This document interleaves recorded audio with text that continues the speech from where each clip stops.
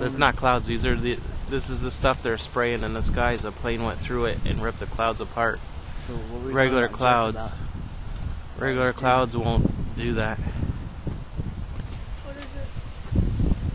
Looks like an upside down Nike set.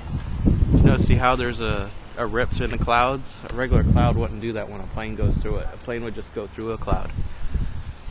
As you can see, there's more than one, but I'm a little late with the camera. And all these other ones that you think are clouds, they are not clouds. These are the stuff that the jets are spraying that turn into clouds.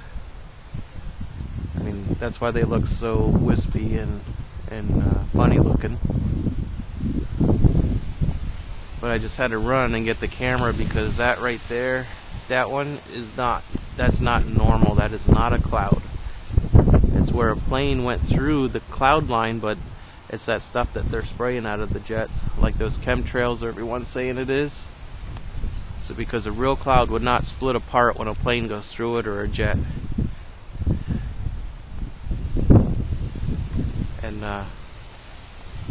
And I mean, we're supposed to have clear skies today here in Southwest Florida. There's no clouds at all on the radar, and these are all the cloud stuff that they're spraying out of the jets.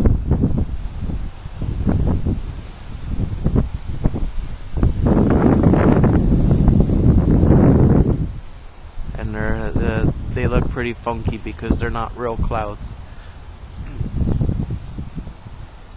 So we don't know if these cloud lines, or if they're spraying false clouds to keep the planet cooler than normal, or if they're trying to trap more heat in, or they're working on a HAARP project, who knows. But they're doing it right in front of us. And it's pretty sad, because who knows what that stuff is and what's in it. And if it would hurt us or not, who knows. Alright, this is Crazy Eye out.